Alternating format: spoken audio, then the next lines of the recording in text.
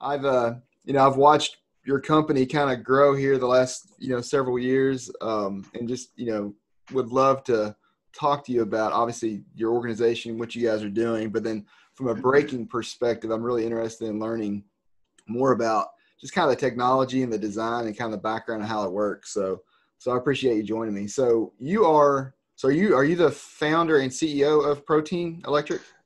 No, I'm the CEO, but I'm not the founder. Okay. The business doesn't really have there was never really a founder of the business. There was a previous owner, and then it changed hands about 11 or 12 years ago.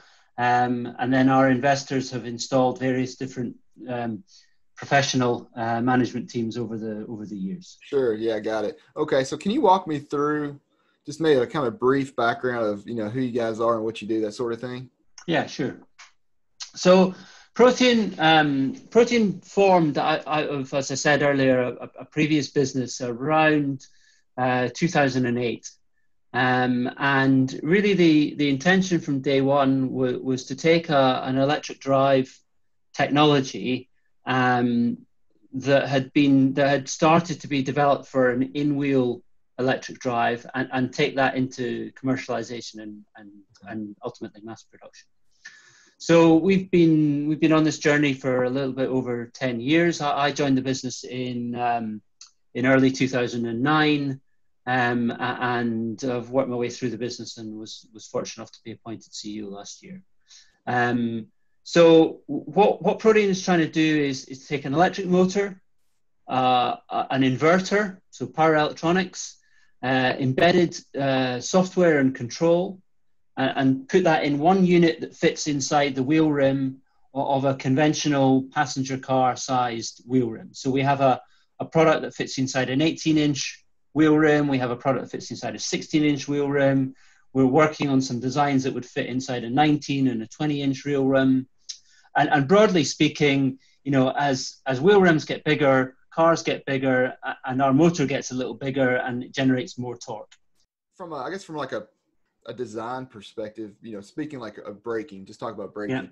So you obviously you can't have a traditional rotor caliper pad Yeah. all squeezed down there. So walk me through that, how that's designed. Sure. So if you kind of look at our design, and you'll see pictures on our website if you want to have a look. The main change that we've made is when we look at the space we need for the motor and the space that we still need for the suspension components and all the to make sure that the bushings are in the right place and the steering, that all the geometry is still correct. We actually have more space around the kind of on a higher radius. So what we've done with the brake system is that we've turned the brake disc inside out. So instead of the disc mounting around the hub and the caliper coming over the top of the disc, the caliper actually mounts from the inside, and the disc is at a higher radius. So we're coming, it's kind of what we've called an inside-out disc.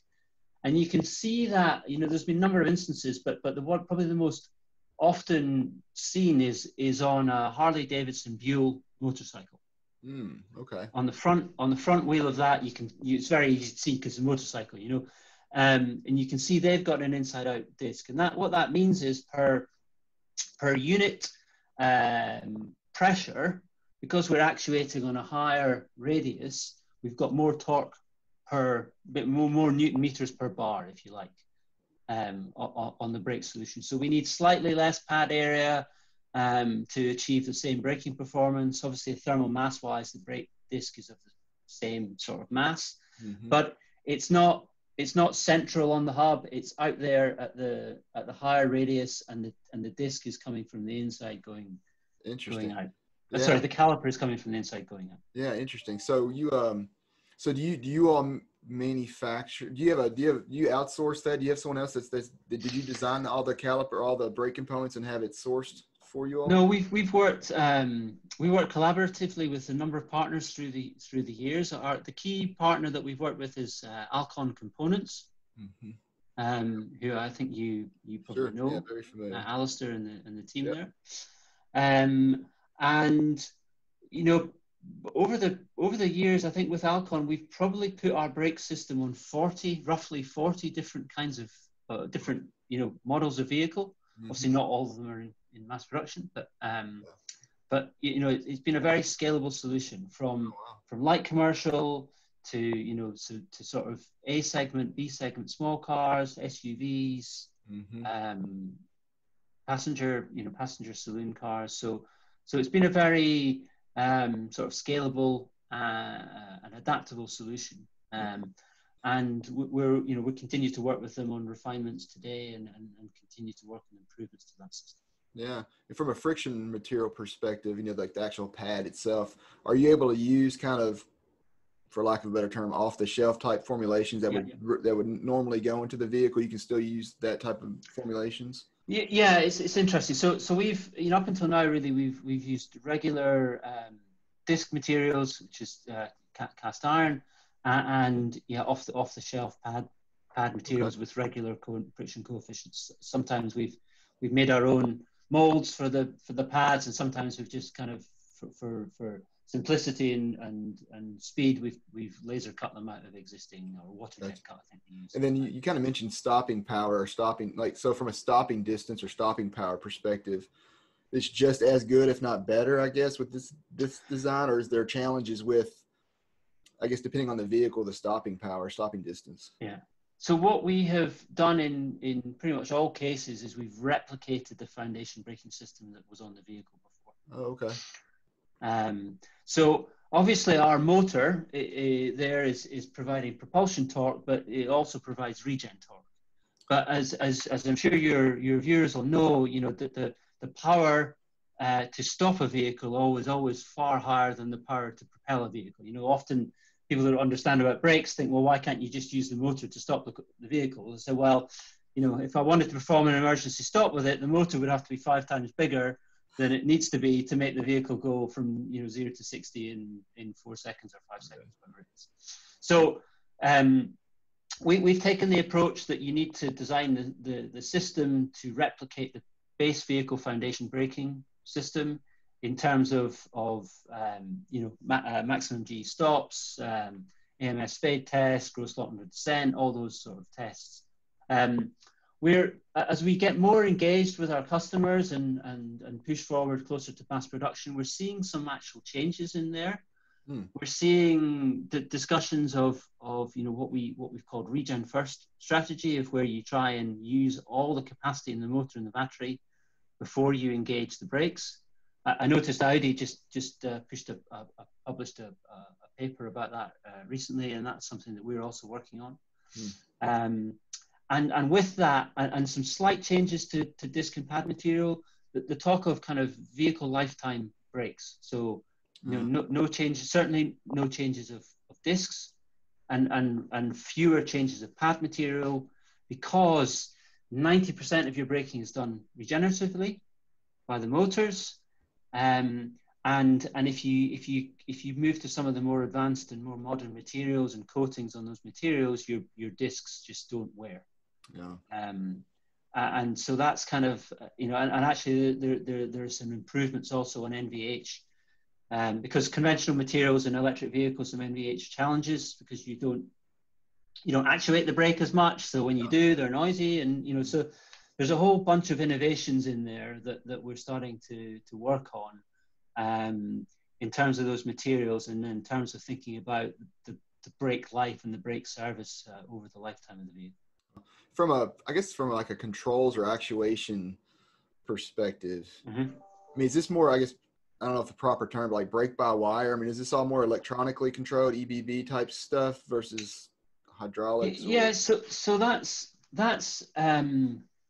we've designed our system to integrate with kind of, I'd say, conventional systems. So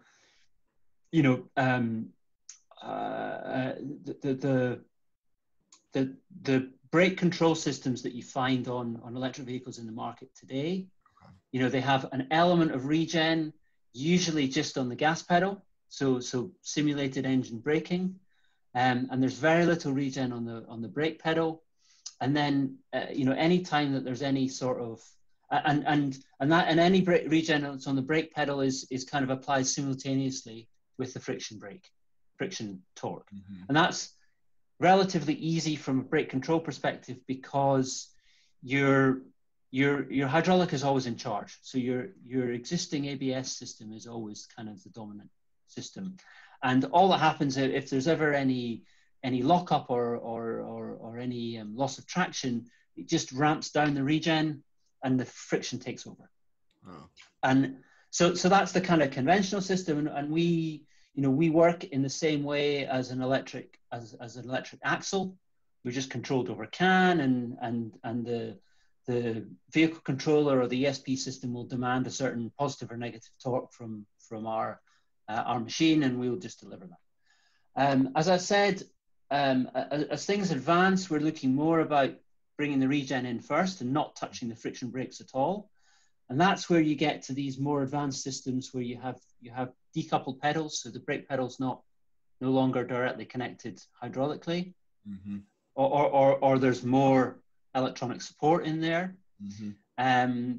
And there's more of a cooperative effort between the regen and the hydraulic. And even in ABS events, we're starting to use the motors to really do ABS, okay. because they can actuate, I don't know, 10 times faster than if you think of all the losses in the hysteresis, in the hydraulic system and the valves opening and closing and all that, compared to a kind of a motor in the corner just making sure that it's not slipping, mm-hmm. There's a 10 times faster response rate. So we're able to control slip at the wheel, in a much narrower range than a conventional ABS, hydraulic ABS system. Yeah. So that's the next generation. That's where we're seeing things going. Yeah. So changing subjects real quick, I want to go back talking about your company. So Protean Electric.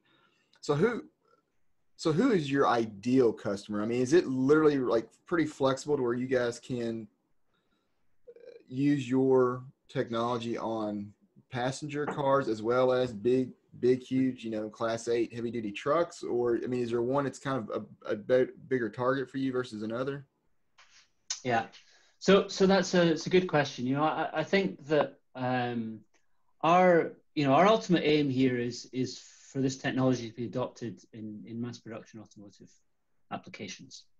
But as you can see from the market, we're not there yet. So as we work up, and for lots of very good reasons, the industry has to gain confidence in the technology.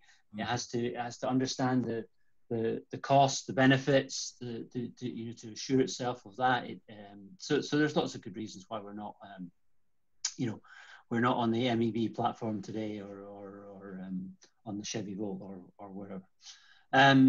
But so where we are working hardest at the moment really is in I would say two kind of applications or groups of applications. Mm-hmm. One is with OEMs, but on kind of niche applications, so on high performance applications, like I said, for example, we're able to offer this idea of long range and all-wheel drive. So if you look at many electric applications, when you switch from a two-wheel drive to an all-wheel drive, mm-hmm. your range goes down. Yeah. And it does that because the second drive still uses energy, and they can't fit any more batteries. Well, because if you add a second axle with armed wheel motors, you've still got lots of space to add more batteries. So you've got this idea of being able to have all-wheel drive and longer range, because we can fit another 20 or 30 kilowatt hours of battery in there. And so you get the premium that you want with the performance, and you also get the premium with an extra 150 or 200 kilometers additional driving range. Yeah. So now, but obviously that option is not going to be the base vehicle that you're going to sell lots of. So that might be the option that you sell 5 or 10% of your vehicles with that option fitted. So that's one space that we've got some really interesting developments happening. The second space is in the, I would say, more the commercial vehicle arena, where, and I say commercial, I don't mean like just heavy goods vehicles, but vehicles that are used for commercial means. So here I'm talking about, Like more fleet vehicles? delivery vehicles, Yeah. um, also bigger commercial vehicles, and also things like delivery pods, people carriers and these pods. Yeah. Where in those models, what we see is that's driven by the TCO, so total cost of ownership of the vehicle. So in for example, a light commercial delivery vehicle, you're really interested in in the efficiency of the driveline and how many times you need to charge, and also how much, in a given footprint of vehicle, how much volume, how many packages can you fit in there, or how much mass can you fit in there. And that's where we see some advantage. Our packaging benefits allow more, would allow, for example, Amazon to fit more packages in a 5 meter by 2 meter footprint than it would with a conventional drivetrain. It would also allow for a nice flat floor all the way through, so the driver doesn't have to climb up steps, and so that saves the driver's knees. And again, so you get all these ergonomic and packaging benefits that okay, maybe the wheel motors are a little bit more expensive to buy to start with, but when you think about the vehicle lifespan of 3 or 5 years and all those saved knee operations and saved package, and additional packages that you get in the vehicle, then all of a sudden it makes it a very, very simple economic equation. Yeah, no, that's a good point. I was going to ask you, kind of had me thinking too, when you all have your product on a major program, hundreds of thousands, if not millions of vehicles have your system on it. From a maintenance perspective, I mean, has that been kind of a challenge with potential customers on just kind of understanding, okay, it's great technology, it works perfectly, but what if, say 100,000 miles down the road, you need to start repairing some of this stuff? Are there benefits to the maintenance side of it, or are there definitely some things they got to have to transition into to say, okay, this is a different way of having to maintain these wheels or the system? Yeah. So on the maintenance side, yeah, it's a very good point. We are not designing the motor itself to be a maintained component. If there's a problem with it, it's a refit. And if you look at the way pretty much all electric drive components in the market are worked on, they're all fit and replace. So all Toyota hybrid Prius vehicles, if there's a problem with the electric motor or a problem with the power control unit, the garage just takes it out, ships it to a central service station, they fit a new one, and gotcha. And you carry on. We have, however, made sure that the brakes are serviceable. They need to be serviceable in the field, and so we maintain that serviceability. And with that also the suspension components. And I should add that the wheels and tires, entirely conventional wheels and tires. So you have a puncture, you change it in the same way that you would change a normal puncture. And got it. Same thing with if you dent the tire, if it's a dent in the rim, you change it in the same way. And if you look actually at the way that electric vehicles are being maintained and serviced, etc., you see very, very, very few, maintenance issues with the electric machines and the power electronics. They're not like combustion engines where you need to service components and change the oil and things wear out. There's very few moving parts. There's very few wear surfaces. And the way that they're designed is that they're not very good at being taken apart and tinkered with and put back together. So that's why you tend to make sure that the component lasts the lifetime it's required. And if you need and if it breaks, then you need a new one. What about like from a horsepower or torque perspective? I mean, is it pretty much standard or pretty similar to any other vehicle out there? Is there... So just to give you an example, in our 18-inch wheel motor, we're generating 80 kilowatts, which is about 110 horsepower per wheel. So that's to two-wheel drive 220 horsepower, all-wheel drive 450 horsepower. Yeah. Obviously, if you go up to a 19 or 20-inch motor, we're going to add a chunk more on that. So, yeah, as you've seen with all electric vehicles out there, the performance of these electric vehicles is pretty good compared to and And physics is still physics. So you still need a certain amount of torque to take you off the line, and you still need a certain amount of power to push you through the air to get to certain speeds. So yeah, we're matching the performance of those vehicles that are out there today. Okay. Yeah. Now your organization, are you all headquartered in the UK? Yeah, so we're based here just south of London, and we've got our main research and development center here in the UK. We've got an office in Detroit, Michigan, and then we've got a further facility in Shanghai, and a small manufacturing center in Tianjin, which is just south of Beijing. So we as a company, we focused on those three key markets: North American, European, and China market, and that's so that's where you find us, close to our customers. Okay, good. Well, Andrew, I really appreciate your time today. This has been